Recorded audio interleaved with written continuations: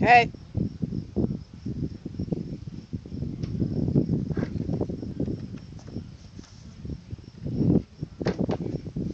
Oh, hi. Today we're going to talk about outhouses. It's actually quite surprising. People come to visit, and a lot of them come up to me and they say, Malcolm, do you have a bathroom?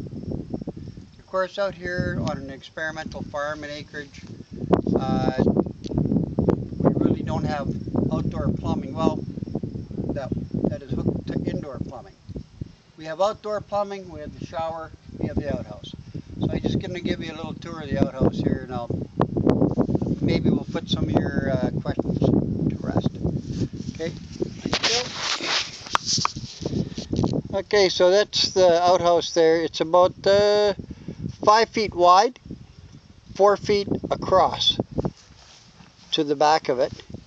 I have a little screen at the bottom of the door. That's to let airflow in. And the screen at the top of the door, it's a mesh screen that lets the airflow out. We're going to go in there, we're going to have a look on the inside. We'll just get this door open like this. There, you can see it's a bench style outhouse with a slightly sloped roof. On the inside of the bench, of course, you've got your premium seat. And over here, this is where we keep our toilet roll covered up. Of course, here, let me just take the cover off here for you. You can see. And it's off the ground so the mice don't get it.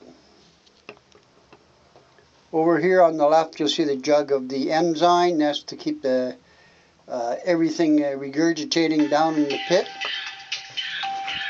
And over here is where we keep our copy of the Waterfront Press for your enjoyment while you're having your enjoyment. And that's about it. Besides that, I should tell you the hole is about 6 foot deep. It's hand dug, and there's a barrel down there to catch all. Okay, thank you for watching.